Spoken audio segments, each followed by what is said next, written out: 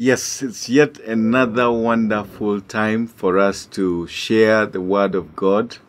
I am very delighted to be sharing the Word of God with you today. My name is Robert Muando, and I am just going to ask us to bow our heads as we pray. Heavenly Father, we thank you for yet another time such as this for us to be sharing your Word. I ask in the name of Jesus that the meditations of my heart and the words of my mouth will be pleasing before you. Holy Spirit, come and lead through this sharing, that our sharing today will be able to speak to our questions and to our concerns through your word. In Jesus' name we pray. Thank you so much for joining us again. And today I would like to share with us on the subject, the prophetic voice in times of crisis. I believe you agree with me that we are in times of unprecedented crisis world over. From natural disasters to man-made as well as divinely orchestrated calamities. Governments are overwhelmed. The church's voice has been hushed and scientists still searching for answers. The Bible is full of examples of leaders, nations, and peoples in crisis. There are many examples we can draw from these biblical narratives. For example, we read of an era in the nation of Israel when the word of the Lord was rare, and the spiritual leadership was consumed with corruption, compromise, and in this deplorable atmosphere, Samuel learned to hear God's voice. There was also an era in the same nation when the supreme leader, Saul, was rejected by God. There was a looming crisis as far as the transition to a new leadership was concerned. Saul had been rejected by God, but he also rejected God's plan for remedy.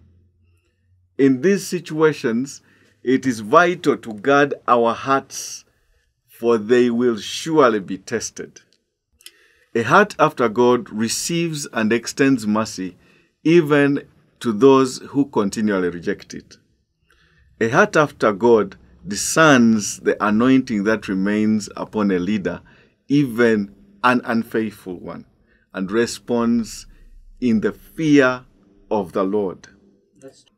David is a powerful example of this in his relationship with King Saul.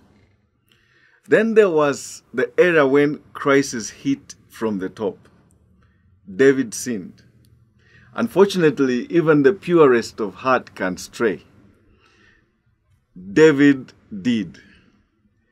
In the spring of the year, the time when kings go forth to battle, the story is in 2 Samuel. King David was in the wrong place at the wrong time.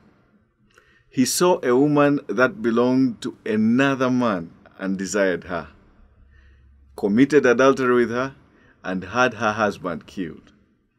The leader's personal crisis became a national crisis. And then God raised Prophet Nathan to deal with this crisis. Although David had to deal with the consequences of his sin for the rest of his life, God was merciful to David. This would not have happened if Nathan had remained silent. The prophetic anointing was the gift that turned David's heart back to God, so he could be restored. God has called and positioned some to be like Nathan. These people must carefully and respectfully speak directly to the heart of the matter to bring about true repentance. In the New Testament, I am fascinated by Apostle Paul's shipwreck experience.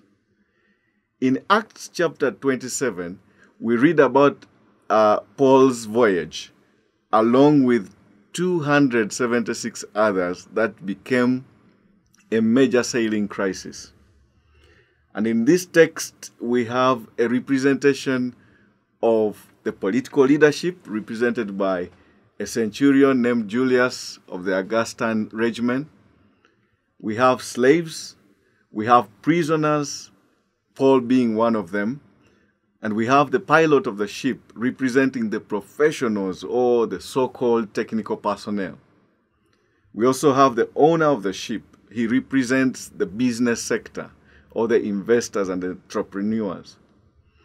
We have other sailors, people in various fields, also representing a majority on that ship.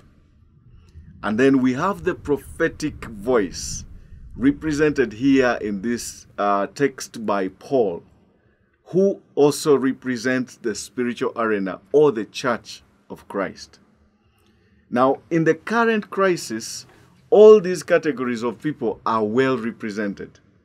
The professionals, the scientists have put their opinions out there.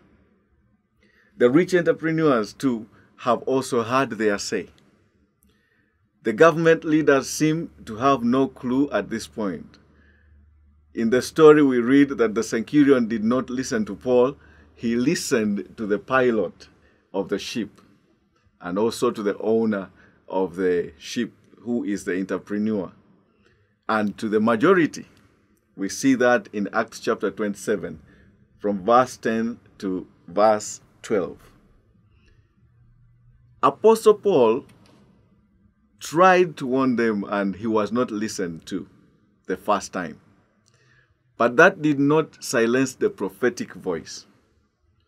In Acts 27, from verse 21 to 25, we again see he speaks out. After they had gone a long time without food, Paul stood before them and said, "Men, you should have taken my advice not to sail from Crete. Then you should have spared your lives this damage and loss.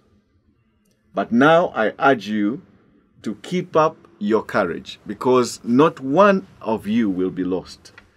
Only the ship will be destroyed." In verse 23, it says, "Last night an angel of the Lord, to whom I belong and to whom I serve, stood beside me and said, 'Do not be afraid, Paul. You must stand trial before Caesar, and God has graciously given you the lives of all who sail with you.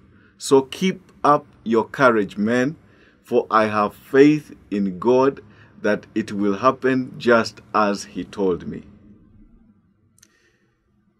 Crises are sober reminders. The light of God's presence needs not to be extinguished in our hearts, even in the darkest times.